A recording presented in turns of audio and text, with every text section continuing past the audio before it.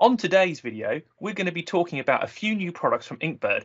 We've got the pole or pond temperature sensor, their hub, and also their readers. Stay tuned.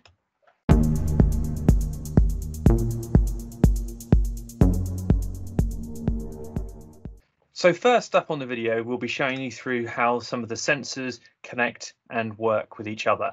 And then we'll go into some more in depth around how the application works and how we connect all these different devices together. You may well want to use these devices when for tank temperature readings and alerts to your phone, so you know if something's gone wrong with your heater.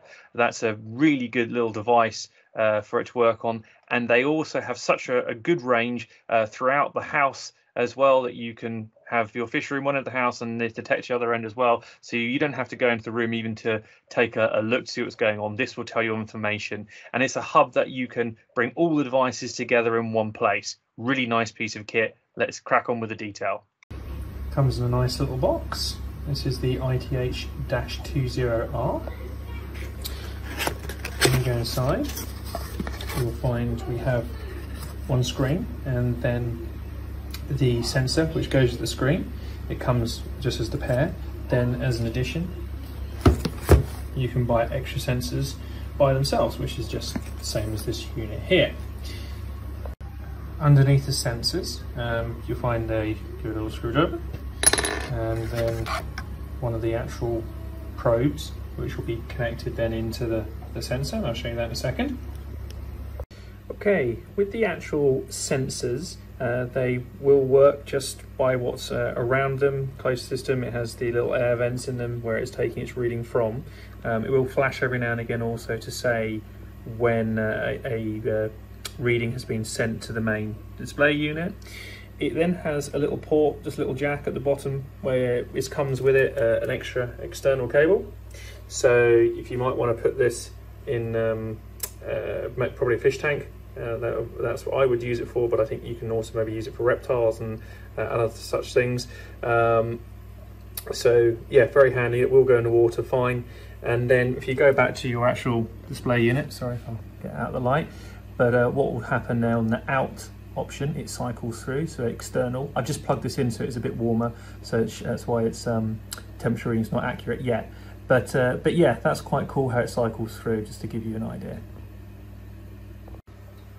Okay, to give you an idea of the comparison between the different sensors, this is what came in the box. So this is saying this sensor here is reading 18.4 with a humidity of 61. The actual unit itself here, the display, so it's 18.5, so pretty similar, and 70%, so yeah, reasonable difference on that. If we look at another one which I have, this is for a pool. This is, don't worry about the outside because I'm not worried about that, but in the room is saying 18.9. So between the three, we got the lowest reading of 18.4 to 18.9, and humidity somewhere between 61 and 70. So yeah, there's not a huge difference. They say there's about a degree out. I would say I'm a little bit more disappointed maybe in the humidity. Being 9% completely different, that's not great, but anyway, it's not too bad. So yeah, let's talk about distance for the units now. So I have one of these outside currently, a unit which is probably a good 100 feet away and through several walls as well, and it's picking up the signal fine. Very easy to, when you first turn them on, just have them nearby, they'll automatically connect, so you don't have to mess around too much. But yeah, pretty good signal. So this is the pool sensor. I have the wireless one rather than the Bluetooth version. This is quite good because it shows me the battery not only of just the display, but also the pool sensor itself as well. So both are currently low. Temperature is outside in the water, quite clearly water temp, and that what's obviously displayed in the room now. Okay, so here's the pool sensor. It's pretty straightforward, reasonably compact. You'll have the battery sensor on it, which is pretty good to have that there. It's current temperature reading and the channel it's connected to on the unit itself. unscrew, and you'll see there'll be a place for the two AA batteries as a transmit button on there as well if you're having problems trying to sync it for any reason, and then just screws back on the top. Pretty straightforward piece of kit, and seems to be working quite well. Okay, this is the Inkbird IBS M1. This unit is used to connect all your sensors together and then allow you to view on your phone, and I'll show you what that looks like in a minute. As you can see right now, I have two devices or sensors connected up to it. It's showing it is on Wi-Fi, all pretty reasonable to set up. Nice small unit, easily to hide somewhere. It connects via a USB-C connector, which is great. That's the new format coming through. So yeah, a great little unit to give you access to your phone. You don't have to worry about having Bluetooth and being range of Bluetooth, and you can be out and about and still get alerts and things like that. But I'll go through the app now for you. Okay, so here we are in the iOS version of the Inkbird Pro application. Make sure you got the Pro. On here you'll see the different devices I have connected. We're going to be looking at the IBS-M1's, the hub. You will see a few things on the page around the temperature, the weather, which is a nice little feature, sunset, sunrise. Hit the plus button, and here you will be able to enter the new device. So just select it and it will go through a wizard to enter it. Back on the home page here, we now just double click on the IBS-M1, and that will go through to see the different devices attached to it. Okay, so once we've selected in, these are all the different sensors that you have connected up. I have two currently selected. There are options up to 4 different sensors on this particular one device. You'll see the first one you can label up the name of the sensor. Here I'll grow out tank, take a photo of that as well. Your battery, also the temperature itself. You'll be able to see the trend, and on the one at the bottom here you've also got the external temperature and the humidity.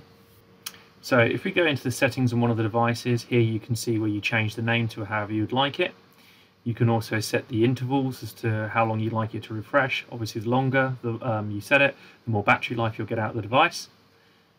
Then you can set up, look at your alarm history. I haven't got any at the minute, but this is where you would then set up the alarms themselves. So you can enter in a lower or upper threshold. So I'll just click on to change that, put that up to freezing point. I don't need to go down that low, and also I don't want the max anywhere near 60 degrees Celsius.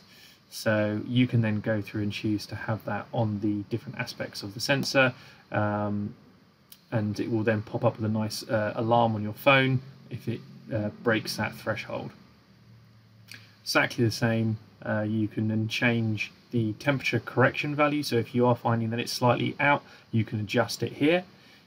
You'll also be able to then change the threshold for the humidity settings, just like you did with the temperature, and the same with the correction value as well for humidity. Okay, so save that, back to the main menu. Now you can look at the temperature records, which is a very good feature, so you can see what it has been doing and you're not seeing any big swings. So the historical data, they call it. I haven't had this one on for very long, but you can see the trend which it's following, which is quite nice. You can obviously go back and forth between different days, set periods of time, and then what's also quite useful, you can export it to a CSV file as well if you so choose. Here in the logger you can then put down certain events, so you can record that there was a big temperature swing because maybe the heater failed, so you know for your records. That's a nice little feature as well to have.